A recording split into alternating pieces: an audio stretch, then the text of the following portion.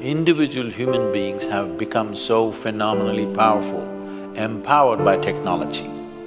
If now human consciousness does not rise, the world will go towards destruction.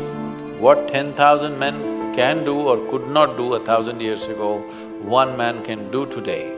When such an empowerment has come, raising human consciousness becomes absolutely vital.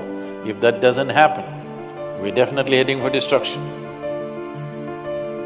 According to United Nations, by 2050, we will be 9.6 billion people.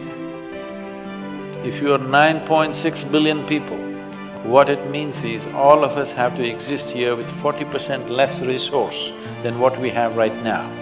When I say resource, I'm not talking about oil, I'm not talking about gold, or I'm not talking about something else.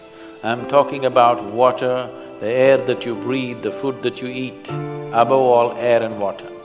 Every minute you're taking approximately 12 to 15 breaths. Try to do 4 breaths or 5 breaths less than what you're doing right now. How it feels, that is how our children's lives will feel in 40 years' time on this planet. This is our legacy for the future generations, unless we wake up and do something sensible now. Ecology is not the problem, human being is the problem, isn't it? Don't try to fix the world.